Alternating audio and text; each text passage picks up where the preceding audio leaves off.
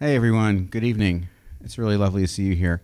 Thank you so much for coming out this evening. My name is Golan Levin. I'm director of the Frank-Ratchye Studio for Creative Inquiry, the research laboratory of the College of Fine Arts, dedicated to atypical, antidisciplinary, and interinstitutional research and outreach at the intersection of art, science, technology, and culture. Tonight, it's my terrific pleasure to host an evening here of folks who are really world experts in thinking about the intersection of architecture and fabrication. To introduce them is Professor Molly Steenson from the CMU School of Design.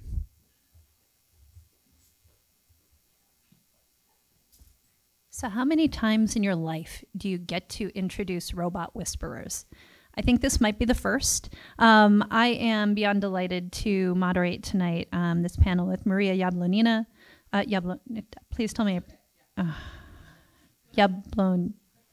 Okay, and Madeline Gannon. Madeline Gannon is a PhD candidate here at Carnegie Mellon, where in a matter of minutes she will be done with her dissertation that she will be defending in December. She runs a studio called ATONATON, and she did her architecture degree at Florida International University. And I'm going to steal a peek at my notes again for Maria's exact affiliation. She is a doctoral candidate and research associate at the Institute for Computational Design and Construction at the University of Stuttgart. And she works on robots, fabrication, a good interest in filaments, definitely great hair. We decided we could agree on hair. But what I want to point out that I think is so fascinating about this work is that both Maria and Madeline cause you to consider what robots do, what they don't do, and how we relate to them in different and beautiful ways. When I showed Maria's work to someone recently, their response was, "Oh wait, they're kissing!" As different robotic elements move toward each other. You'll see, I think, as she speaks what I'm talking about, perhaps. But and as you look at Madeline's work, with and particularly with Mimas the robot, and robots that get bored with you and that tease you and seem to want you to interact with them, there's something about this that makes us understand who we are in the eyes of these robots. And so I'd like to introduce these two designers. And did we decide who's going first? Maria, you're going to go first? Okay, so first we'll have Maria, then we'll have Madeline, and then this is truly an AMA. These folks are here for you to ask questions about robots, art, fabrication, filaments, etc. So please, let's start with a big round of applause for Maria.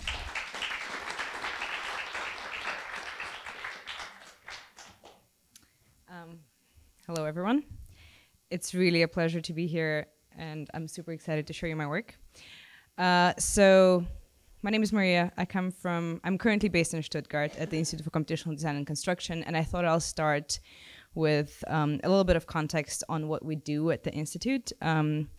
So we, at the Institute, we aspire to develop novel fabrication processes for new materials that haven't been used in architecture before due to their fabrication limitations. And a good example of that is fiber composite, be that glass fiber or carbon fiber or other types of fibers that are very widely used in aerospace and car manufacturing and in other industries, but are not really applicable to architecture and often aren't even applicable to design. So here we can see one of the propellers of the wind turbine, which is a giant mold that they then lay composite material onto. And it makes a lot of sense for fabrication of something that has many, many copies of the same thing. When you try to translate that into a field where uniqueness of every element is highly valued, that becomes not really feasible because production of just the mold is already too expensive.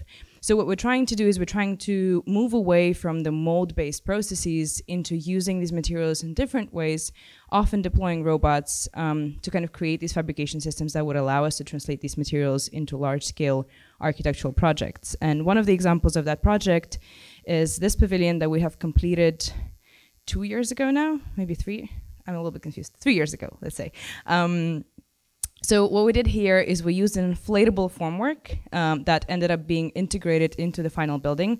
So we inflated this shape, we had a robotic arm inside of it, and it would lay carbon fiber onto the inflated formwork, and once the carbon fiber that was pre-impregnated with resin would cure, we could cut out the entrances and kind of have it as an architectural shape that stood there for over a year, and after that has been unfortunately taken down. So that's more or less the context of what we do at the Institute. In terms of what I do in my personal work, it's a little bit different, and that's what I would like to focus on in this talk. So my personal journey started with Diane, and Diane is the creature you can see on the screen. She's terrifying and super awesome. Unfortunately, this picture has been taken, I think, 4 years ago now. Diane is no longer with us. But Diane used to live in my lab, and I was very fascinated by how her and other creatures like her built really large, very intricate structures while being very small and not even having a plan or a drawing for what they're building. So I tried to set up this kind of DIY research facility for looking at how Diane is actually building her webs. And I was doing two things. I was tracking her position in space, and I was also scanning the web every couple of days or every day. So the data I got out of that was semi-useful, semi-completely unprocessable by someone with my expertise, especially at the time. But what I did understand, and that was actually really fascinating to really learn something new from just observing the animal and actually performing all of the digital scanning procedures, is that there are basically two stages in which a spider like this builds three-dimensional spatial webs. First stage is when they lay these longitudinal fibers that are basically formwork. And then the second stage that starts after roughly 2 days, it stops moving on the walls of the box. It's like exclusively moving on the web itself, and it's basically reinforcing it, doing this really funny dancing pattern, which in the beginning we're like, what's wrong with the spider? It's like jiggling and really strange. But yeah, it makes perfect sense in order to, efficiently move and lay enough material in specific areas, move in a zigzag. So that small research project brought me to this slide where it was, industrial robots are great, and I've worked with them a bunch on these larger group projects, but why don't we create a situation where it's a smaller machine building a larger system similar to what the spider does? So I started building my own machines, and I've been showing this slide for a while now, and the more I show it, the more embarrassing it becomes. But I still think it's important. I've started with barely knowing anything about anything and ended up with a robot that I'm still using every now and then. I mean, it's not the same piece of hardware, but it's the same conceptual robot. It basically has three main parts. It's a vacuum motor, a locomotion assembly, which is full motors and wheels, and an effector assembly that allows it to attach thread to anchors, which you're going to see in more detail.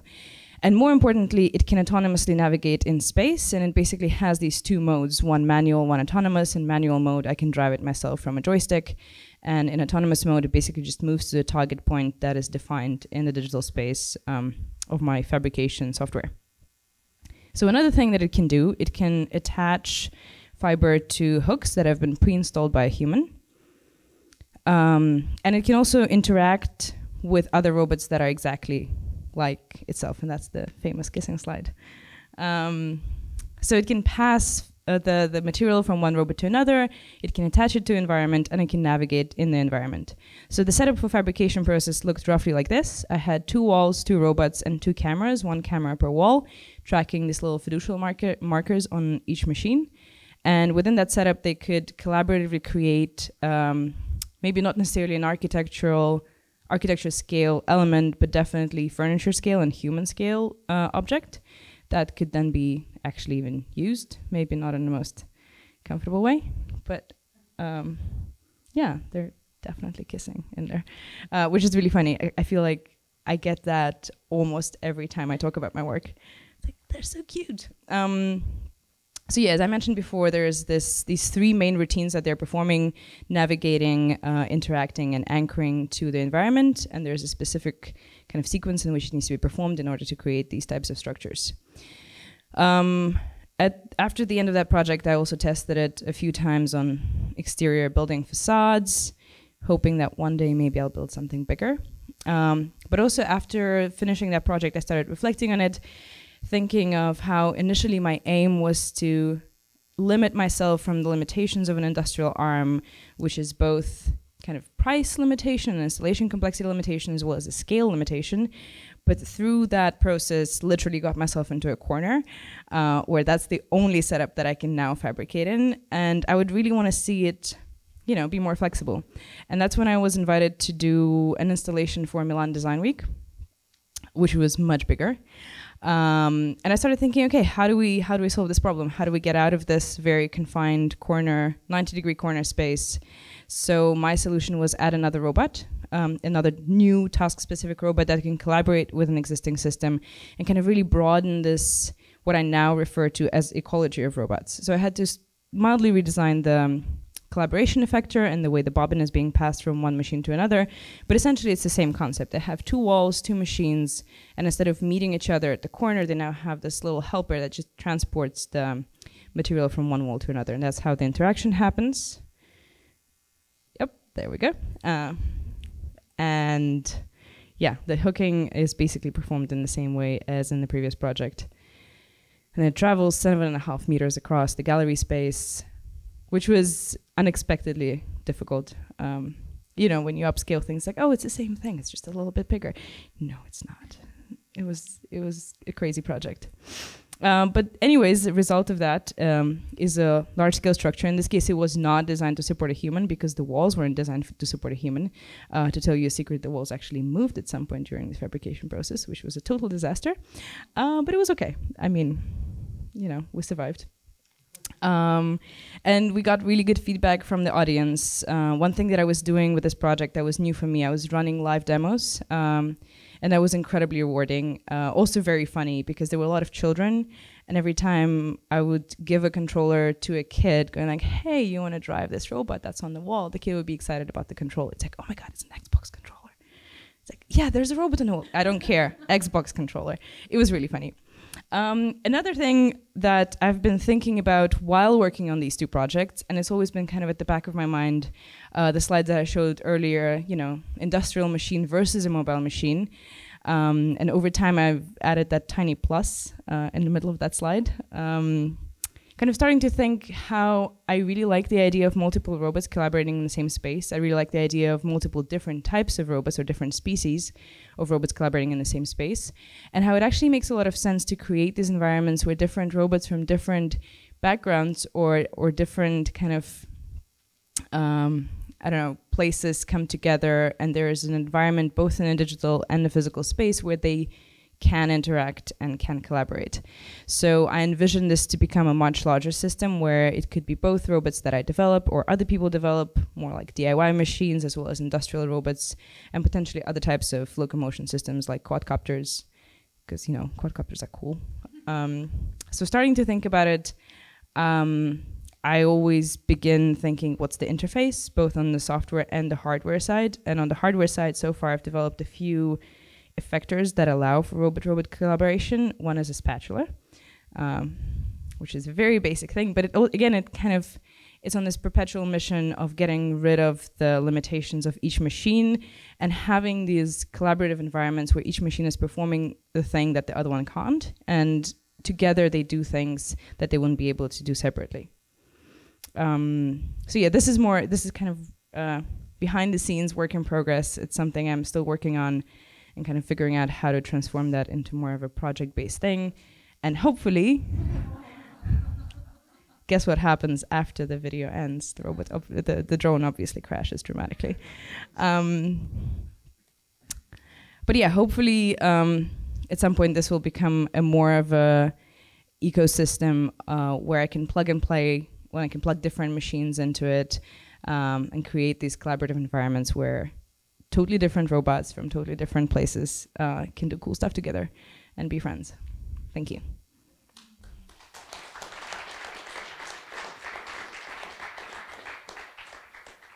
So Maria and I met actually a couple years ago as a part of the Autodesk Artist in Residence program.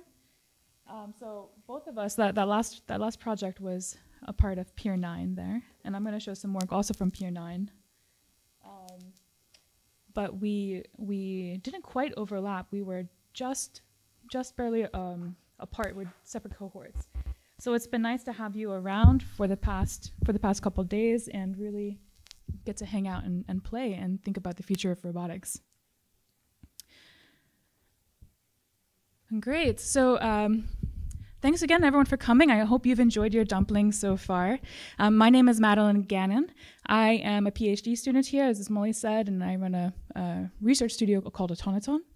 And I also happen to be a research fellow here at the Studio for Creative Inquiry, where I get to play with robots all day. So it's my absolute pleasure to show my work with you. And a lot of what I do tries to reimagine these big industrial monsters as creatures instead of things. So I am a designer, a researcher, and a robot whisperer. And a lot of what I do focuses on recontextualizing automation.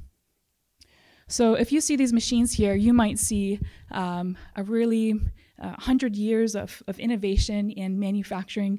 You might see these things as job killers and threats to our way of living. I see these things as having superpowers, that they have superhuman strength, superhuman speed, endurance, reliability, and precision. And unfortunately, they've just been used in a really boring way, and they've been trapped inside of factories. So I look to create ways to transform these tools of automation into ways that can enhance, augment, and expand human capabilities, not replace them. And this is the future that I'm trying to make.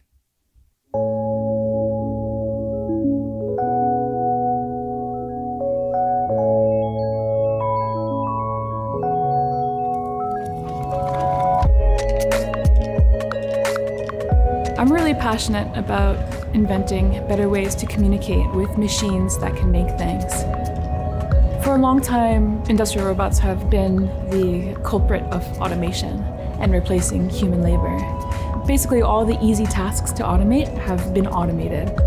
Now what we're working on is using these tools to enhance or augment human labor. And that to me is very exciting.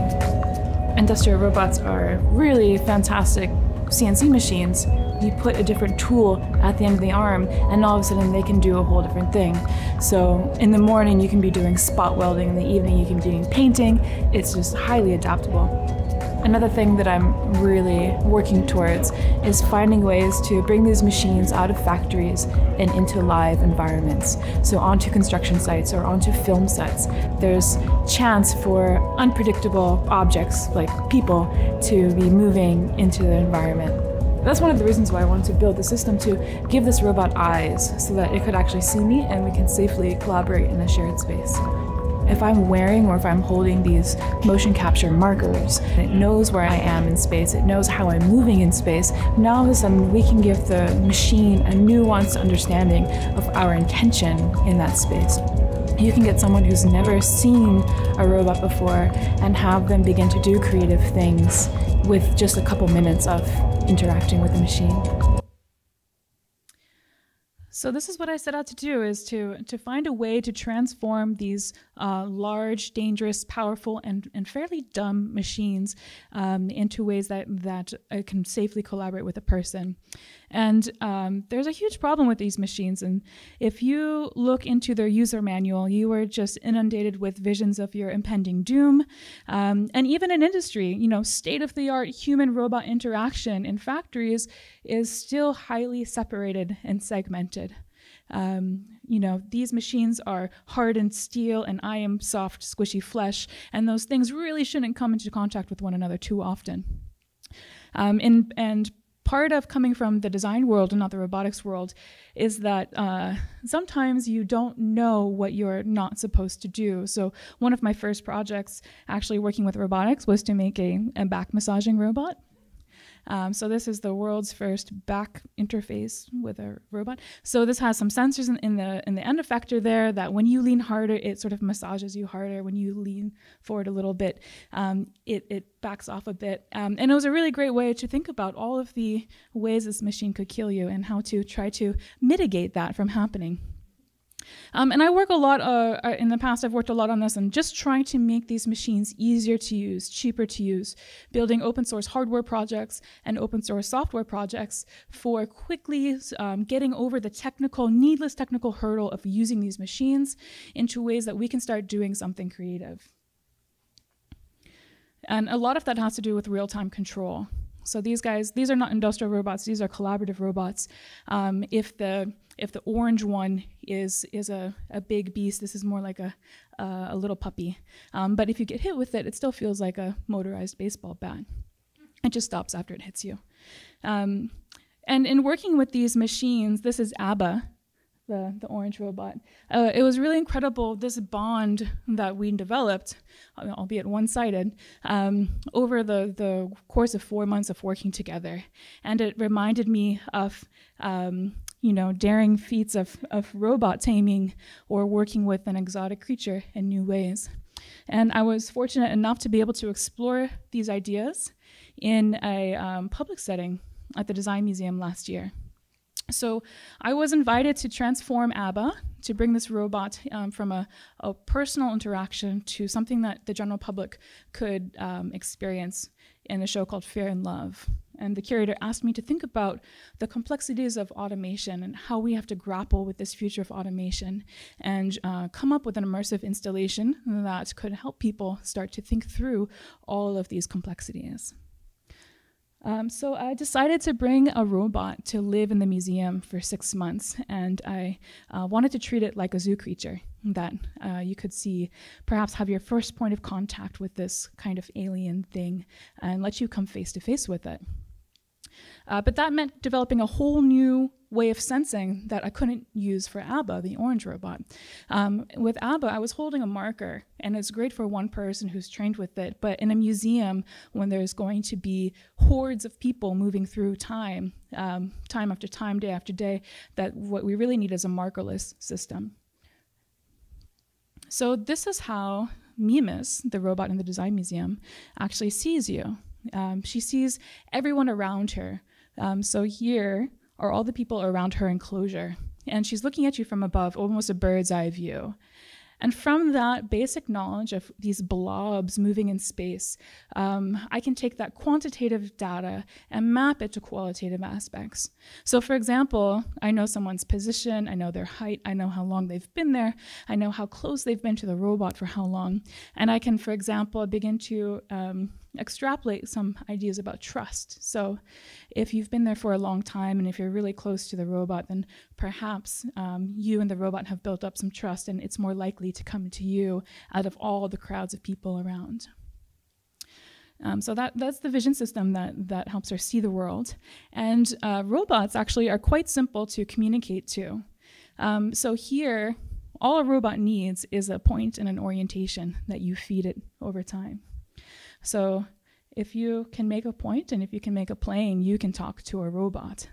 And it looks like this, really. This is with a motion capture marker, just testing out a safe sandbox for the robot. So this is the information that I'm feeding the robot. But when you transfer that abstract geometry into a physical form, you get something quite different.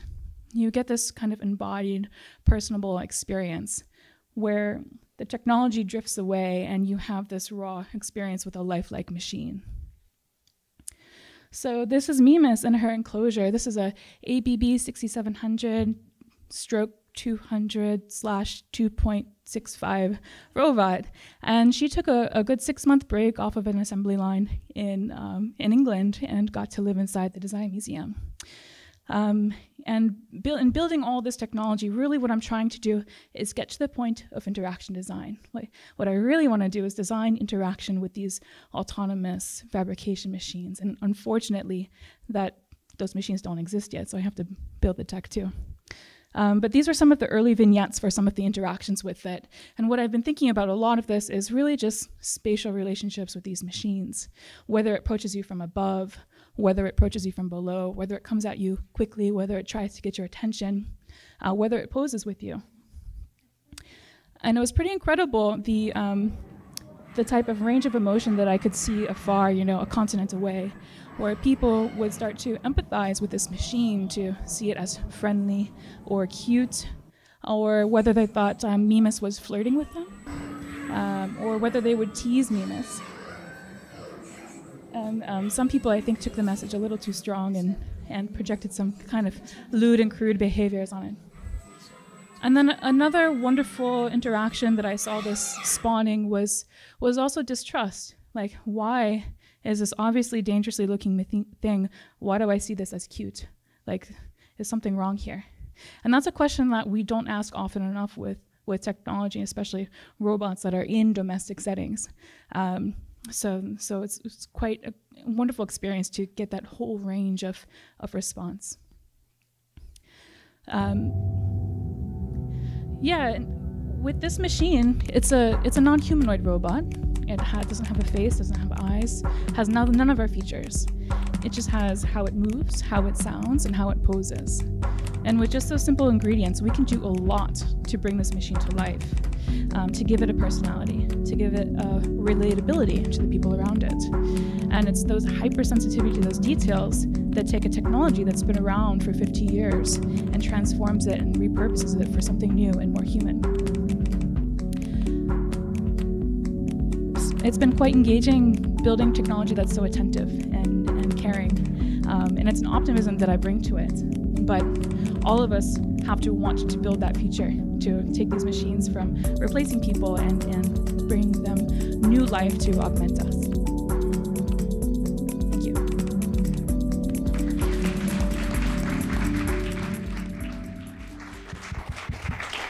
I'm going to start by asking a couple of machines. Oh, you do want to?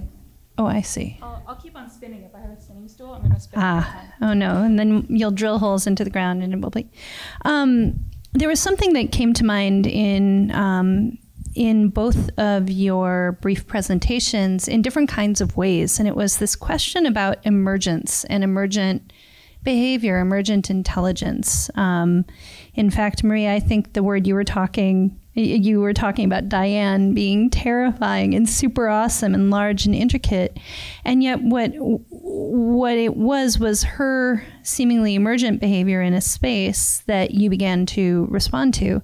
And similarly, I think that there's a notion of emergent intelligence that appears in both of in your work as well, but in both of your work. And so I wondered if you could say something about that. Sure. That's really nice that you wrote that down.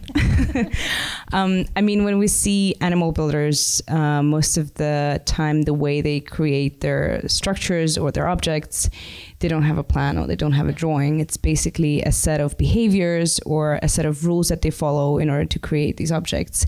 And I think that's what I aspire to achieve with my machines. They're definitely not that at the moment. I'm a bit of a control freak. I know exactly which point needs to be connected to which point. But I think we are getting there. I think we're definitely getting closer to the point when the robot can sense its environment and react to it immediately and then make decisions rather than me telling the robot which decisions to make. I don't know how soon that's going to happen, but it's definitely something I'm aiming to look into closer. So robot sensing, emergent modes of robot sensing. Yeah. Madeline.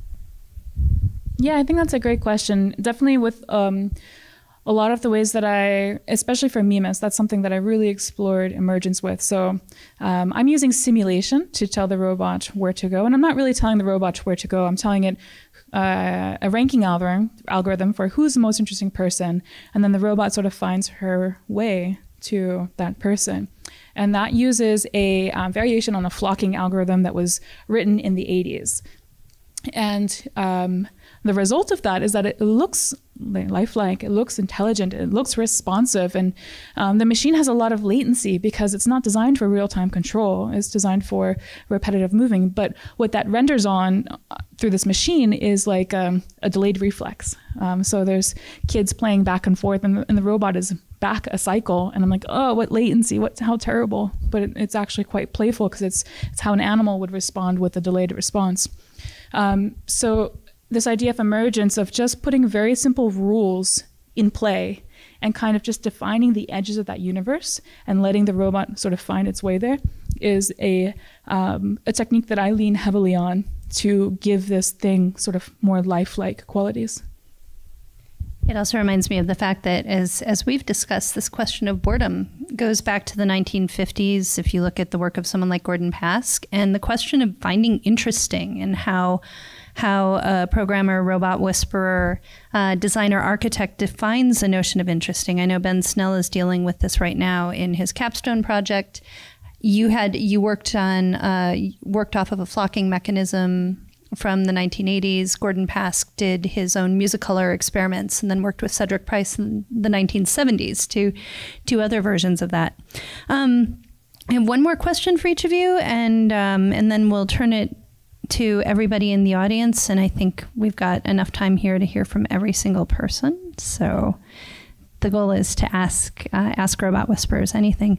But you've talked about this from the perspective of being designers, of being architects, or working within architecture and robotics. But I'd like to ask the question that often gets asked, which is, what does this mean for a definition of architecture, a definition of design, where it is defined by these kinds of interactions as opposed to the other way around?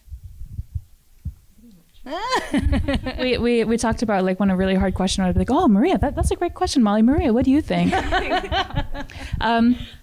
Yeah, it's something that I've been thinking about a lot. So over the course of my work, what I haven't shown is that I really started in fabrication. I started talking with CAD/CAM machines, CNC machines like routers and printers, and more and more it's gone from, a software system that creates a physical artifact to how I interact with that thing that creates a physical artifact to how I interact directly with that machine, which now happens to be a robot, which is just a CNC machine.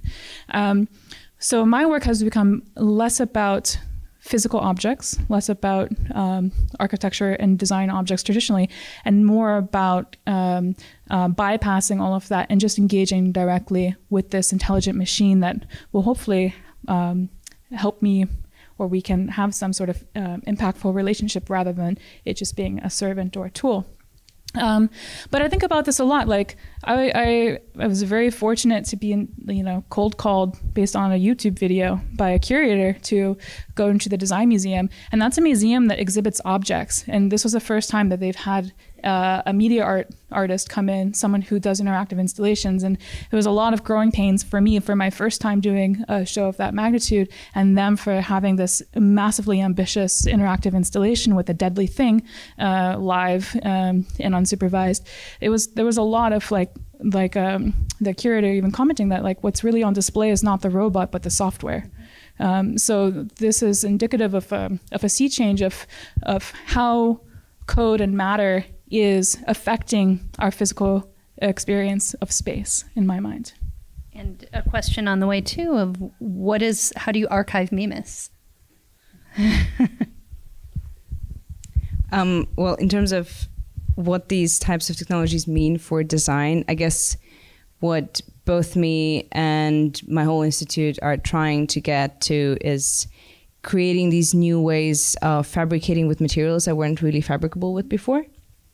But what I personally try to get to is also, I believe that through developing these smaller machines, I'm eventually moving towards democratizing some of that fabrication, because especially if we look into academia, not every educational institution can afford a big industrial arm, but probably my robots aren't ready to be used by other people, but at some point, those can be very affordable fabrication machines that could then be deployed, and also be deployed in spaces that a larger machine can't be deployed in. So like a public space or a building facade or something like that. And they could also potentially create structures that are continuously changing. So it's not a designer designing a final structure. It's rather you just deploy the robot and see what they come up with, how they respond to the environment and what they create. Shall we accept some questions from our audience? I think they're ready. And Tom has a microphone, so he'll walk over to you and put it in your hands. Caroline. Hi. Hello. Hey. You're all awesome. So what do like traditional roboticists are the ones who are making these things so that they can be used as servants or for non-artistic purposes. Have you interacted with any of those people in your creation of those things, and like, what do they think of this project? So I've interacted heavily with ABB Robotics, which is they were a sponsor of the show. They helped with the health and safety systems a lot, and because it is to bring this thing into a unsupervised 6-month installation, that we actually had to go above and beyond the international safety standards for industrial robots. Like, they're designed to go into factories, and there's an acceptable level of danger in factories that when you bring this machine into a public setting, you have to childproof it. So that interaction was great. The one anecdote that was interesting is that a lot of times when these installers get called in, it's because of sabotage. That workers who are on these assembly lines in these factories that robots are coming into will tinker with the machines to have them not work as effectively. And they said, oh, well, if the machine acted cute, maybe they wouldn't sabotage it. And I thought that was interesting and also incredibly manipulative. But that's the one kind of anecdote.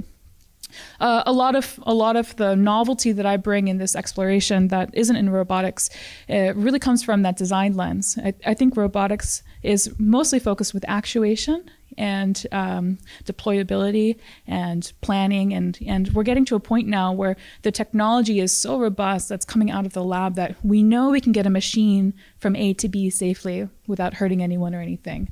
Now we have the opportunity for folks who are outsiders to begin to explore more meaningful impact that those technologies can have. I would say a general response that I've been getting so far through mostly conferences and kind of more academic environments, people are super excited to see that kind of work. They've never seen that type of approach to robotics. So it's less, I would say if you compare the fields, it's less about making a perfectly optimized robot to perform a perfect task. It's more creating a larger conceptual body of work that shows what a robot can do, rather than really figuring out every single perfect piece of hardware and software. And people are generally quite excited about that. Yeah. Next question. Dan Lockton over here, and then we'll go up here. Thanks. It was really interesting to see both talks together in a way, to see the kind of slightly different approaches that you've taken, obviously to different kinds of projects. But one of the things that seemed in common is like neither of you have made the aesthetics of the robot, like you haven't kind of pandered to humans what we might assume our expectations are in terms of what it would look like. Like, you know, a lot of robot projects or a lot of the stuff in this area are the kind of more interactive end of it, or more sort of speculative end, would make things that look like, I don't know, kind of images of what robots look like in science fiction. And you've both done things that are kind of have almost got their own aesthetic, either because it's what an industrial robot looks like, or it's something that emerges very much from the task and the I guess the inspiration, but not completely that. I don't know, like it looked like some of yours are like initially inspired by what spiders do, but then you've gone in a different direction with the aesthetics. And I just wonder, is there anything like, is this a kind of new aesthetic form that is not dictated to by what kind of, what we think robots should look like, but this is more like their own form? I don't know what that means, but like, is this a thing, I guess? I have a question on that. Like, I'm wondering if this annoys you as much as it annoys me. I hate robots that have screens with eyeballs on it. It annoys me to no ends because they have their own body language. They have their own way of communicating, and plastering this artifice on it is a way of like not engaging that whatsoever. And I don't know, I guess, so I think about this all the time. It's like nails on a chalkboard to me, walking through the Robotics Institute often. But anyway, but I'm going to pass this to you because I'm quite curious about how you think about this too. I think I agree. I really like the idea of robots kind of developing their own personality and developing their own aesthetic through function. The way I approach my design process for the machines themselves, it's purely functional. It's like I need to put these routines together into some kind of shape that doesn't fall apart. And then it emerges. But then, which is also very interesting because as I go through the design process and as the shape kind of gets there, I learn how to interact with it and I kind of get to know it. So yeah, it's kind of a back and forth process, but it's definitely, it's not a lot of conscious aesthetic choices. It's more of an emerging aesthetics that I'm currently okay with. Yeah. Yep. One thing I wanted to mention about that too is I know a lot of Dan's research right now is in the area of metaphors. And so when we're talking about robots and aesthetics, we're also talking about our metaphors for them. Hi. My question was about whether you saw, and you briefly mentioned a negative example of people anthropomorphizing the robot, and as more designers get pulled on to make robots look cute and approachable, do you think there are any negative, what do you think we can do about the more negative sides of people over anthropomorphizing or over trusting robots as they come into our spaces, as we're going to have drones around us, probably advertising to us soon? What do you think we can do as artists to sort of, while still showing different ways of using robots that are more that are more human? How do you think we can kind of fight that response of? I think that's a great question. It's something I think about often. A lot of my answer to it is just diversity of thought, like exploring many alternative futures that aren't based on 1960s science fiction. And for me, a lot of it's still very nascent to have designers working in this field, and I'm working as hard as I can to come up with a systemic design language for this. And I don't know if it's the right one or not, but it works in some applications. Right now, there's just not enough people working in diverse ways. Like here in Pittsburgh, I was showing off the driverless cars. That's a great example of a non-humanoid dangerous machine, just like the industrial robot, that doesn't have a great way of communicating with the people inside nor the people outside, and whom the owner of that car is imposing that machine on the public in general. So coming up with diverse ways of approaching how these machines can communicate in a native tongue, I think is quite important. For me, it's all about legibility and transparency and trying to let that rise to the surface. Yeah, I can pretty much just agree on what you said. Bringing more consciousness into, to the public, communicating what exactly these machines can do and how they're being used and why. And yeah, that's pretty much the trick, I hope. I don't know. Another question. Hi. I'm a little bit confused about the calling robots creatures, and at the same time wanting to embrace a language of colonialism and subjugation, in the description of it as the other, a zoo animal, and something to be trained like an animal. Mm-hmm. As we've seen that's something that we're moving away from. We don't have animals in circuses anymore. Mm-hmm. They're not going to train new orcas at SeaWorld anymore. Mm-hmm. And if we look at the history of creatures, including humans, that have been put on display mm-hmm. and subjugated to various kinds of regimes of vision and control. I guess I'm confused. On the one hand, you want me to think of this as a creature, mm-hmm. but on the other hand, you want me to think of it as a slave or something under subjugation. Yeah. And I don't know why you want to continue that language when we're trying, I hope, to move away from that in our culture and in education. Yeah, I think that's a really excellent point. And for me, I've been thinking a lot about these machines in the metaphor of creature is kind of, I use it as a way of coming up with certain interactions. But really, I think that the narrative of robots today is that we are the master and they are the servant, or they're going to be the master and we're going to be their servants. And what I'm after, I think, when that's not part of the common conversation around autonomous vehicles or autonomous robots, is like they're going to have their own agenda. They're going to be in the wild, and they may be our collaborators. They may be, or they may have nothing to do with people because they're out in their own complex system doing their own thing with their own form of intelligence. so finding ways to be able to understand what they're doing, maybe not tell them what to do, but understand what they're doing, I think is quite important. That if I come across a strange machine in an unfamiliar setting, that I don't need to whip out an owner's manual to figure out what it's going to do and if it's dangerous to me. But I don't feel like you're answering that question. Why do you want to talk about it as a human? So, that's my question. Yeah. Because that's a very problematic. So for me, yeah, I think that is a really excellent question. The way that my thinking has transformed that. So a lot of those design decisions came from the fact that it needed to be in a cage for safety reasons.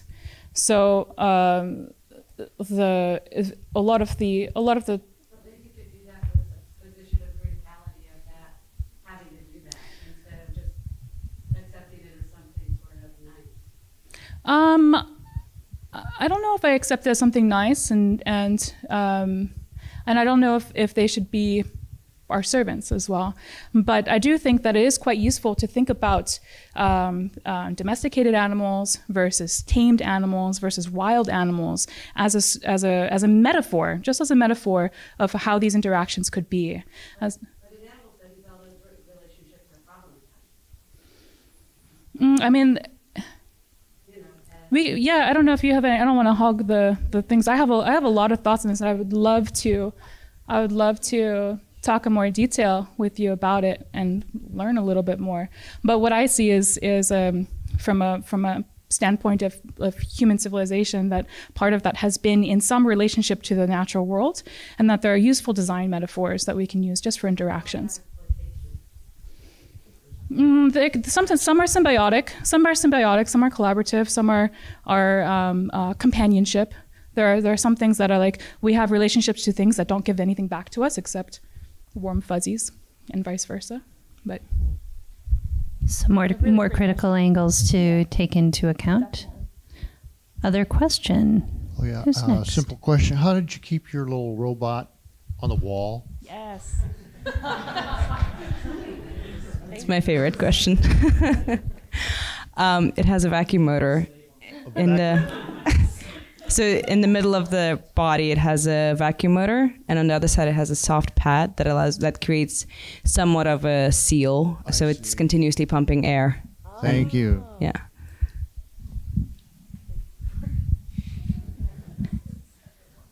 Next question. One right back there. Hi. So I noticed in some of, like, when you were talking about, like, what you made, that I find it really interesting that sometimes, like, I and the robot were, like, interchangeable.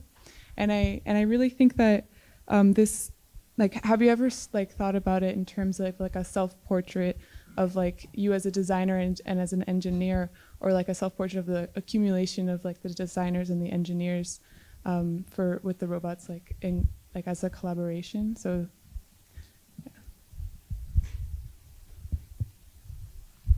well, I definitely never thought about that, but I guess that somewhat makes sense. I think throughout the design process, I mean, the design process is not a very linear process in this case, because you're both designing the fabrication process, the material system, and the robot itself, and then kind of all those three things together emerge into something.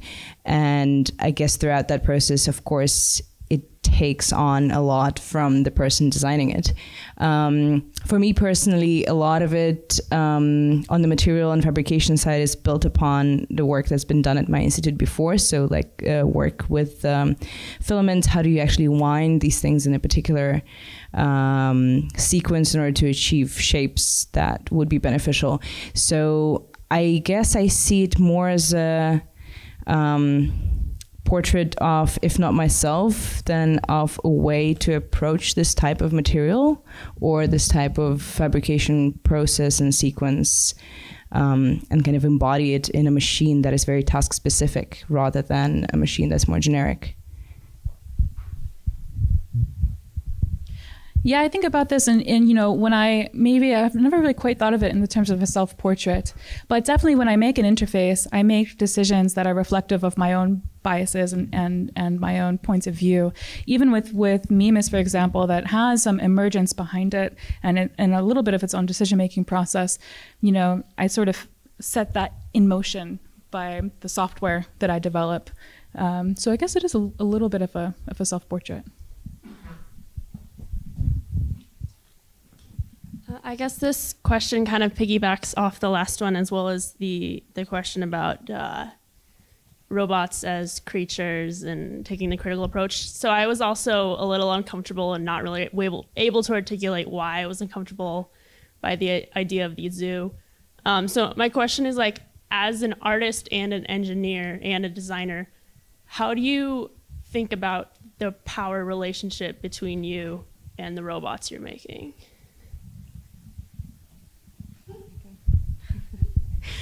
As I kind of briefly mentioned before, in the current state of my development, I am pretty much in control. Like, there's very little decision making that the robots actually do. Most of it is defined by me, but that's definitely something that I would like to move towards, enabling them with enough both sensing and decision making capacity to actually react. And what's interesting in that situation is, I think, getting to the point when machines create objects that we don't really expect them to create, or that we don't expect to be created at all, through reaction to environment, reaction to users that are in the space, etc. But yeah, right now it's pretty much a very kind of power relationship where I just say, hey, build that, and they do. Yeah, I think for me, with bringing robots into public spaces, that it has to be safe. Like, someone could get really hurt if this unsupervised thing isn't thought of in a controlled sandbox. But inside that world, I do what I can to kind of invert the power relationship that we usually see with robots. So you don't control that machine. It has its own way of roam. I don't even control the machine. I feed it some information through this ranking system, and then it decides how to get there and what to do. And when engaging with a crowd of people, it can be quite entertaining to watch. But at the core of it, the idea that those people don't know that they're actually programming the robot in a very traditional way, that instead of using a joystick to control it, that they're using their bodies and how their bodies to relate to it in space to actually drive it. And again, like a lot of what I do is try to build some legibility and leave some breadcrumbs for how that technology is working, and not try to have it as this black box thing that just looks cute and meanwhile is recording your actions and you don't know it. We have a question back there. Right there.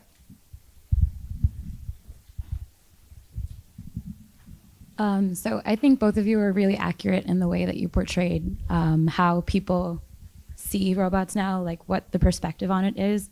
And it's kind of this like intimidation, like we don't really understand them. And so as people who have a pretty good grasp on how to interface with robots and how to understand their language, how do you think that you're changing the narrative around that with your design processes and the projects that you choose?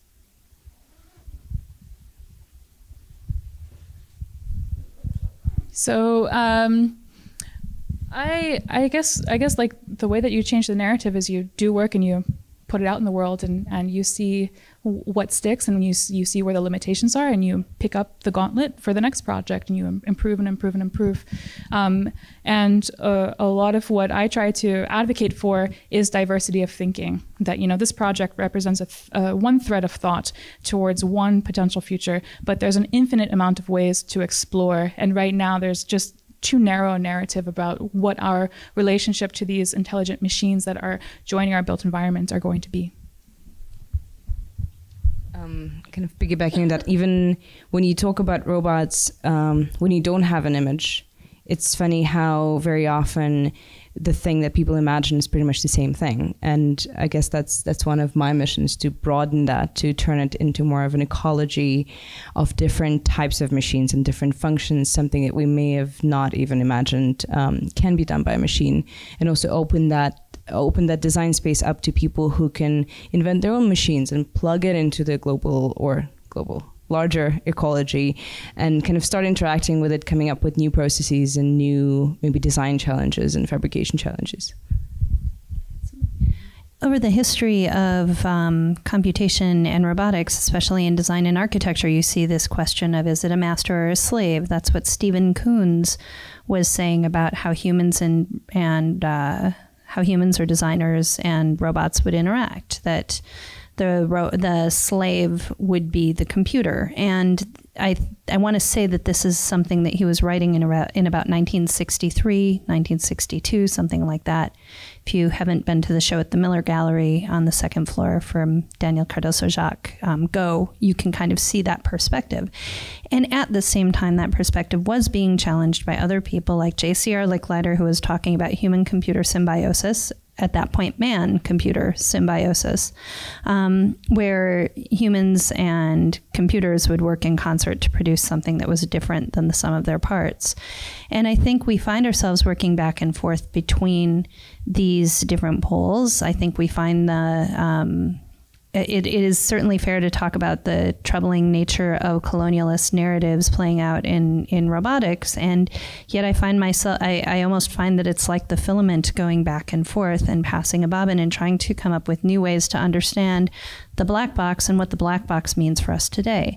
I think notions of uncertainty are very interesting in both of your work and in general when we're trying to understand how something is intelligent, and when it becomes something that we didn't make it do that thing. It doesn't mime us.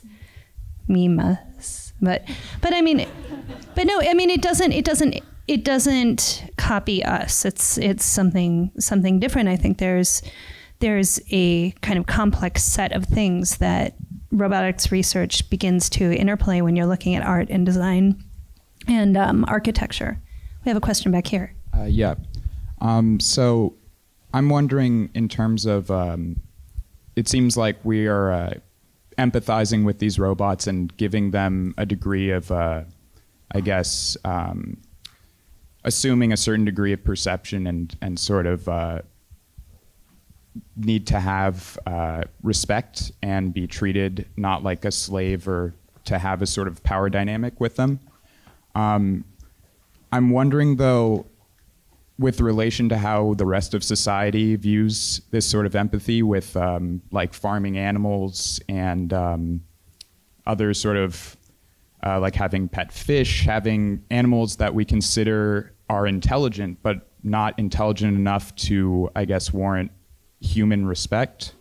Does that perception change when we look at robots? I mean, we can classify that like a dishwasher. You know, dishwasher is a robot that doesn't even get classified as a robot, or coffee machine, or something like that. You know, something with like one motor of actuation, washing machine. So that maybe exists right now, but there isn't a, I don't know the right term, but maybe a design language or a theory that I know of around it. But certainly a lot of, and then to like intelligence is something that's relative, right? So a lot of the work that I do is putting very old systems that stimulate someone and broadcast information to someone, to our lizard brain on things that we, you know, instead of looking at a screen to see what this robot is about to do, it's communicating with its body language in a way that you can't turn off, because it's how animals in the wild move. It's how it taps into something that is very innate to how we see the world. And to me, this was a kind of a first project to sort of look into that frequency, that lower level frequency, to see how we can use that to make more legible, honest, authentic, and communicable systems that don't have great ways of communicating with people in some productive way.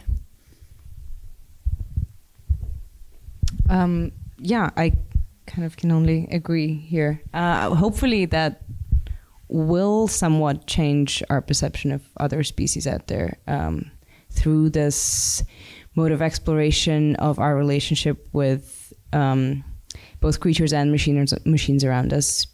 But I'm not sure if there's any direct relationship there. Yeah, I think the conversation is more around artificial intelligence than robots right now. So, the assumption for artificial intelligence is that it's only intelligent if it has human level intelligence. But amoebas have intelligence, and bacteria has intelligence, and slime molds have there's intelligence in the world that isn't comparable to us, but that can be very valuable to learn from. And that those are the areas that I'm less interested in humans being the golden rule for, as modeled in our own image, and more interested in ways that we can cleverly deploy these systems that have been around for millennia in more meaningful ways. Hi. Something that I think has been missing a little bit in this conversation about the power dynamic between the person and the robot is that even if you're sort of allowing the robot to make its own decisions somehow, like this sort of ranking system that you have, it's still on the designer to create the software that decides the ranking system.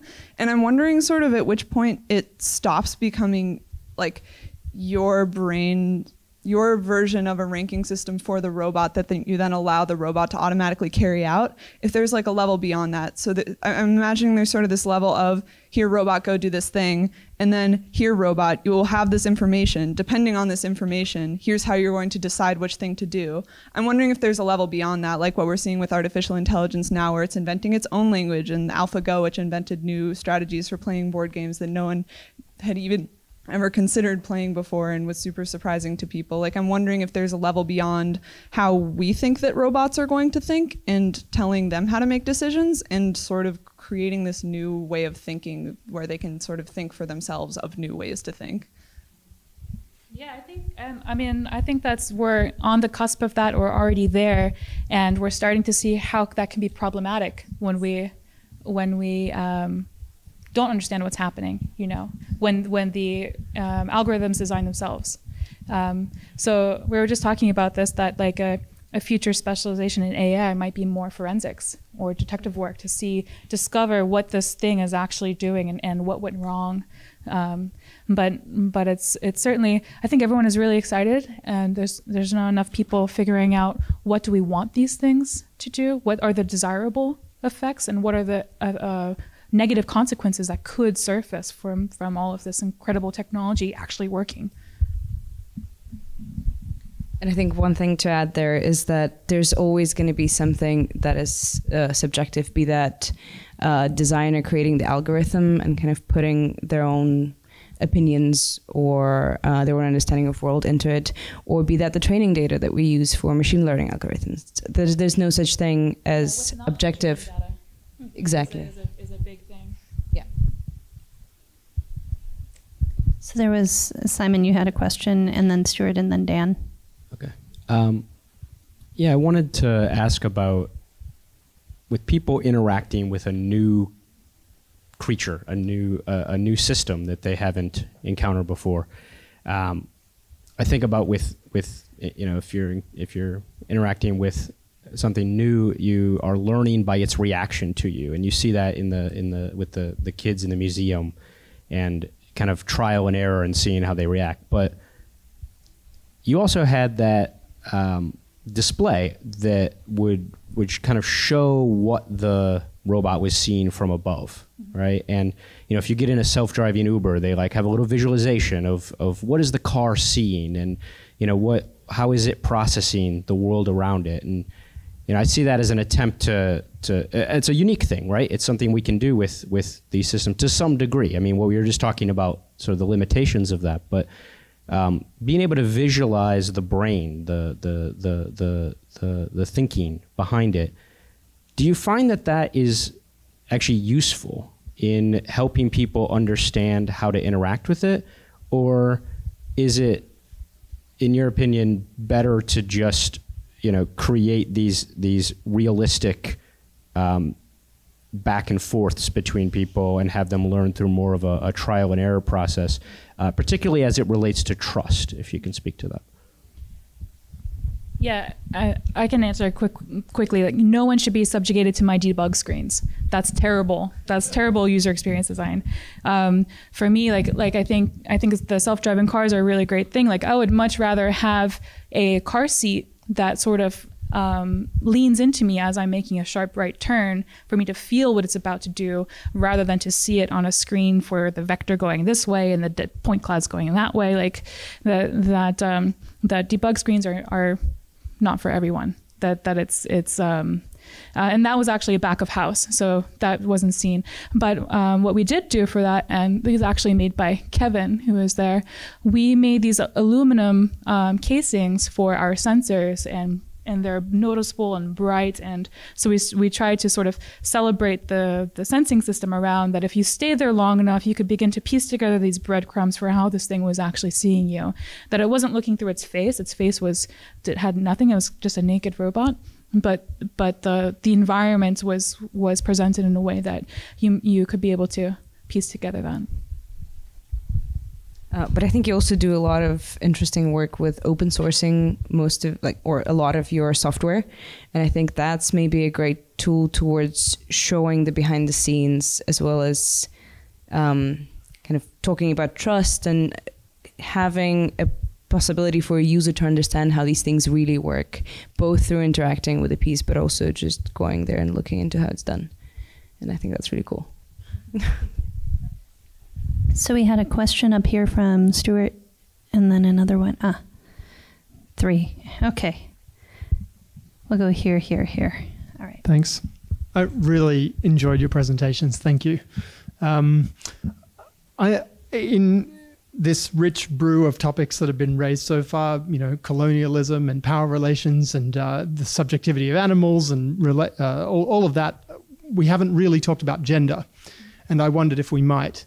And taking as a point of departure, maybe Madeline, your kind of gendering of Mimas as she, and I was curious about that as a choice or perhaps as an emergent property that you observed. But anyway, the sort of the gendering of the machines or the creatures that you're working with on the one hand, and then the gender of the people doing the work. And Molly kind of glanced at this point earlier in sort of the transition from man-machine interaction at a certain point some decades ago to human-machine or human-computer interaction. But you also said, Madeline, I mean, you've both sort of touched on this, the variety of alternative futures that are available are contingent on the perspectives of the people doing this work. Maybe you can pick up any of that. Thank you. Yeah, I can touch on Mimas. That was something that going back and forth with the curators a lot, that they didn't want to gender it, and I kind of insisted on it. One, because she's a she, because there's not enough women in robotics, so we might as well invent one. But on a pragmatic sense, it's a big ask to take a 1,200 kilogram lump of motors and metal and have people begin to think of it as a lifelike thing. So a really pragmatic technique is to give it a gender, just like they do for zoo creatures, where this lion is named Shelley. So that was a lot of what went into it, and helping people see this machine that had no agenda other than to exist in the world, and giving it a gender, just to sort of put people off axis a bit. And you talk a little bit, we were chatting a little bit earlier about like AI systems that are, AI executive assistants are all female names, and this was a way of like, no, this thing is just existing here, with or without you, it's existing. Alexis Lloyd gives a great talk about gender and assistants and AI. It's definitely a topic that is very present, I think, in both of our work. Maybe even if we don't talk about it as much, it's still there. I still get people coming up to me going, "Oh, you build robots and you're a girl? That's a little bit weird." And that's exactly, or who built them for you? Or that's a very. At the same time, I have to admit that 4 years ago, when I was showing not even the work itself, but kind of starting to conceptualize this, I was at some point talking with a professor going like, and then this robot, and he does this, and then he's winding. He's like, stop doing that. Oh my God, what are you doing? And that was really amazing, both because that made me very conscious of how I'm not conscious of that. But also it's actually really rare in my field to find people who are aware of these problems and can advise you on how to talk about these things in a more aware way. I guess now when I talk about the work, they're not gendered. Maybe they should be. I'm still kind of figuring that out. I think, and I'm curious to get your opinion on this. I think that, at least for me, that I'm sort of a confluence of unusual things that you like. Usually people who work with robots aren't artists or designers as well as being a woman on this. So I think there's a couple of things that sort of are fighting the typical stereotype that people just assume. And I don't think that in general it's very, I haven't experienced anything very aggressive. It's more just been like a default assumption that someone programmed them for you. I have a question over here. Yeah, hey, this has been great. Yeah, I wanted you guys to kind of project forward a little bit. I'm curious about, you know, what, like getting out of the lab and out of like fabrication settings, you know, how some of your ideas about like natural interface or legible interface with robots or like these collectives of robots, like how those relate, like how those could function in other kinds of spaces, like domestic space, like quotidian space. There's a lot of like, you know, assistive robots in hospital, like telepresence robots, or, you know, yeah, just be curious to hear sort of like what are some less like, can you see how to project out into these other kinds of spaces with the sorts of things you're developing?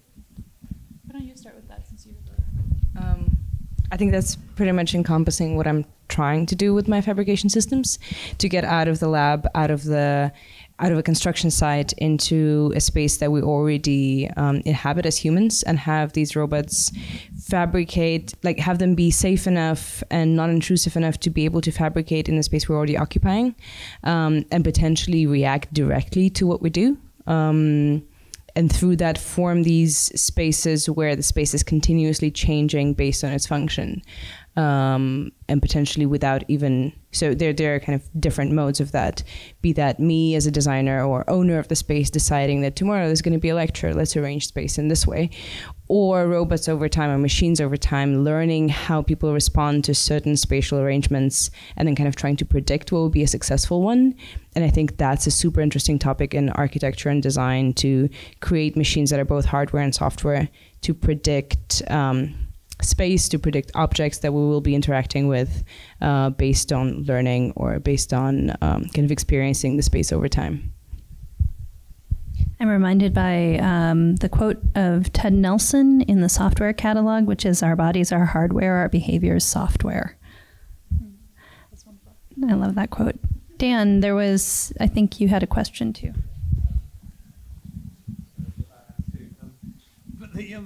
Just to follow, I guess, to build on what like Simon's question about how people, like, I guess how people think about how the robot thinks, or doesn't think, or do they think about that? Like some of the, I mean, I guess in both cases, like I presume some of the visitors, Maria, to yours, seeing the things in use or actually operating, you know, did they feel like, if someone interrupted it or got in the way or felt that they might do, were they worried about kind of like the robots reacting, or was it a kind of, because it seems with some of these is almost like this, like people developing a kind of like theory of mind for robots or a theory of mind for machines, where we know that it may just be following instructions, it might be thinking for itself, whatever that means, it might be following someone else's instructions, it might be reacting to us. And there's something about, like, not just do we think it thinks, but how do we think about how it thinks about how we think? You know, is it kind of like trying to, but is it, you know, if, like the people on Instagram saying they thought it thinks this about me, or I think it thinks that I think this, and we get this kind of this back and forth. And I don't know, like, is that something that you can play with? Is it something that you could use deliberately as a kind of provocation or a sort of thing to explore these levels of, like, you know, people creating like essentially a fictional, or maybe not fictional, sort of intent behind it. I don't know. Does that make sense? Yeah, I think that those are, for the robot in the museum in particular, that the level of intelligence is minimal, but the experience is real. The emotional connection or lack thereof is real and tangible, and that as prompts to think about technology's engagement with humanity and society, or without humanity, that's very important.